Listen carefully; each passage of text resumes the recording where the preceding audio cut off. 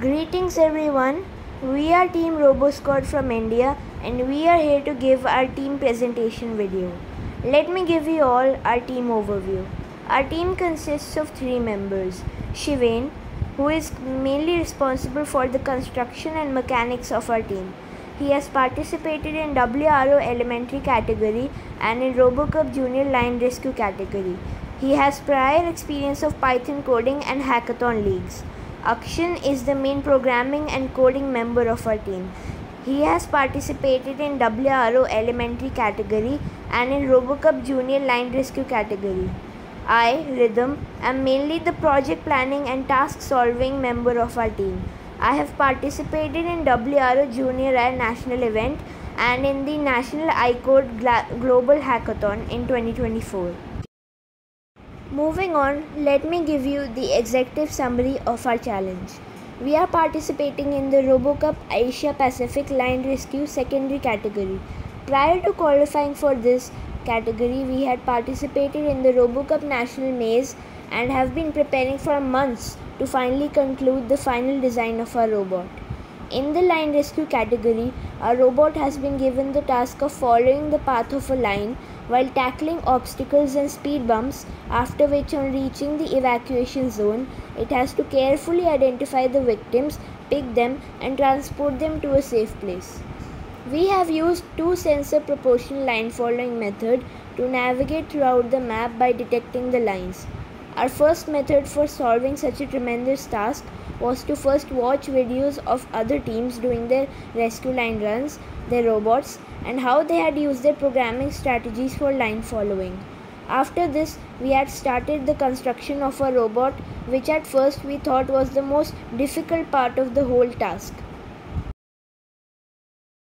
Next, we have the robot designs. Our first design was a Spike Prime robot. We had used the Lego Spike Prime kit for the construction and design of our robot, which we thought was more efficient as Spike Prime sensors were more accurate and many parts, including the hubs, were compact, which made our robot small while also being effectively functional. We had used 2 cycle NXT wheels and 2 Omni wheels for movement. 2 Spike Prime hubs were in use. One hub was for line following and obstacle detection. The second hub was for victim color detection and picking the victims. Ultrasonic sensor was in use to sense obstacles. 2 color sensors were used for line following, and a rescue mechanism included a cage-like structure which would lift the victims, and a dropper was constructed on top of the robot which would drop the victims in the triangles. This design was a good one. However, our robot was not able to accurately transport the victims and was not able to climb ramps. As we were running short of the time for our second design, which was also in fact our final one, it required a lot of dismantling, editing and remaking. However, finally we were able to conclude our robot design, and in the end it turned out to be much more different and bigger than our first design. However, even though it was much bigger and different, it was more efficient as it was made out of Lego EV3, which was in fact much more harder to code and calibrate, but with improvements from our previous design, we were able to solve all the hurdles more efficiently, and we were able to tackle all the challenges we couldn't with a Spike Prime robot. There are many improvements and changes that we made, some of which include the use of reflected light intensity mode instead of line falling, using color mode, using of treads instead of wheels for climbing ramps, and going over speed bumps, which before with the Spike Prime bot we could not do. And lastly, use of only one hub, as EV3 has 8 ports while Spike Prime hubs only have 6 ports. This was a better idea because 2 hubs of the Spike Prime bot gave more weight, and this provided various difficulties such as the speed of the bot, and especially while climbing the ramp, the bot would topple. Now let's come to the software. We have used EV3 Mindstorm software to code our robot. A chart in the following screen, as you can see, demonstrates how line following code works. First, we are gonna run a forever loop for a line following.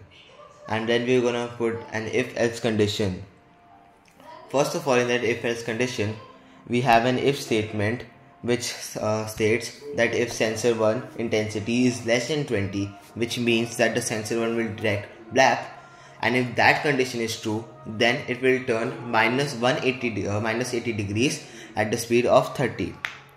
Similarly, if that same condition is false, then it will move forward, then it will turn 80 degrees at the speed of 30, which is opposite to that of sensor 1.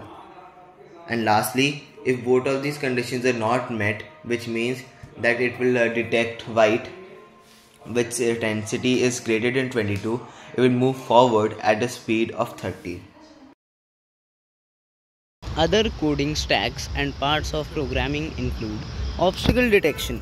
When a robot detects any obstacle in front of it, with the help of the ultrasonic sensor, it is programmed to turn 90 degrees to the right and then move in a curved path towards the left till it reaches the line after overtaking the obstacle.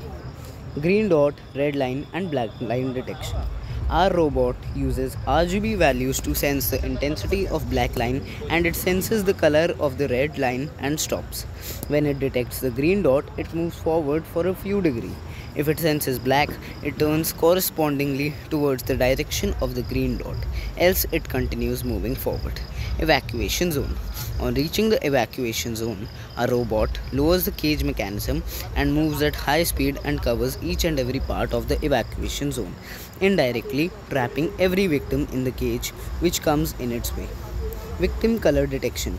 Our dropper placed off top of the robot acts as a storage place for all the victims. It also has a color sensor below which detects the color of the victim, which is stored right before the dropping door. Strategies and innovative solutions. Challenge: trapping and lifting victim with cage mechanism without adding an extra sensor for victim location detection. Solution: ladder movement strategy. The robot moves throughout the evacuation zone at high speed in a ladder-like movement pattern and trap the victim when bumps into a wall. Challenge: the color sensors in the front tend to get stuck when the robot drives over speed breakers. Solution: we added small rubber wheels to the robot without some millimeters of the ground so that they roll over the speed breakers, and they also help in climbing ramps. In conclusion, even in a robotics event, we used AI tools such as ChatGPT for more innovative ideas in designing our TDP and even this video. However, most of our research was mostly from YouTube.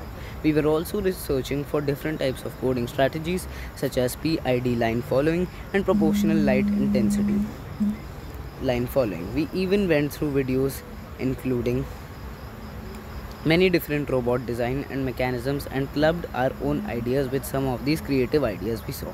After months of practice and hard working, there was a lot of editing and fine-tuning left to do. However, in the end, we knew that it was inevitable to make mistakes and much more harder to learn from those mistakes.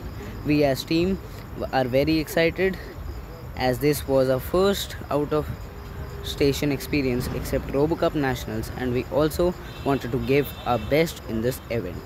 Thank you.